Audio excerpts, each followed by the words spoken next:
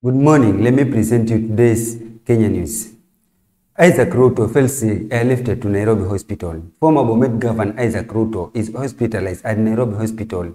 It was confirmed by his political party, Chama Mashinani, Secretary General Albert Kochei, through a statement. I wish to notify members of the public that Isaac Ruto fell ill on August 9 and was airlifted to Nairobi Hospital by AMREF flying doctors. Read part of the statement. He has been unwell for the past of the due to acute flu, which is related to immediate evacuation from through the medical attention.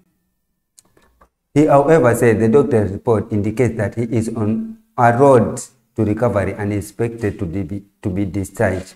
We regret that he is not able to with his supporters during the crucial moment of counting. He wishes assured that he will be back soon.